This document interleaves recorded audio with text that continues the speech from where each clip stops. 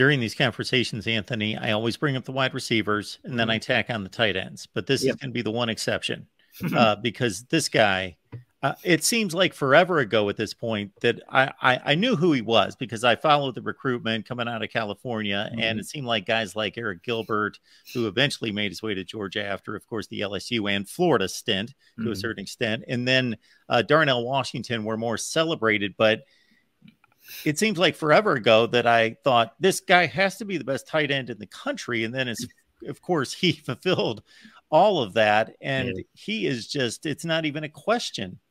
No, it's not. And we probably would have heard a lot more about Brock coming out of high school, except he was one of those COVID babies. He didn't play his senior year in high school in California. So there's still a lot of people who not really understand what he could really do because he's a guy in high school who played like 4 different positions. He even played quarterback, I think, as a sophomore.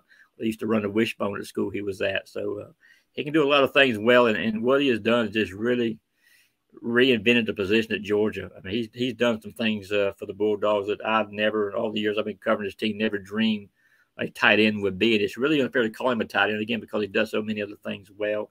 I think we've spoken on this show before about the fact Georgia will use him on jet sweeps.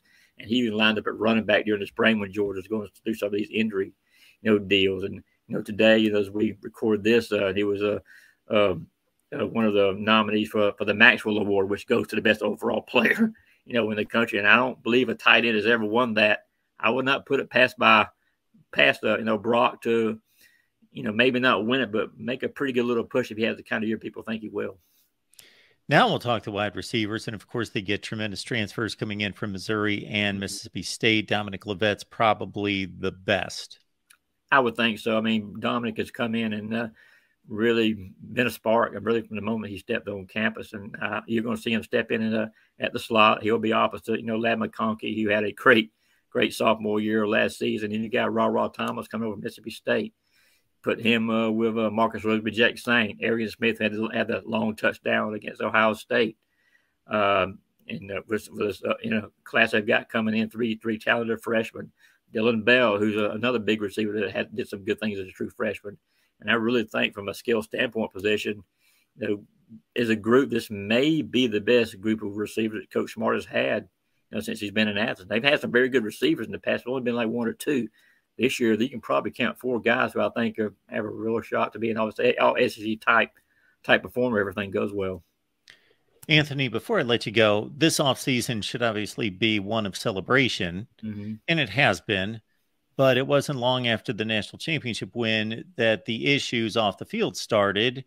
And what is strange is that we're all accustomed to what those issues are with particular programs. They sometimes involve grades, not showing up for class, drugs, different things.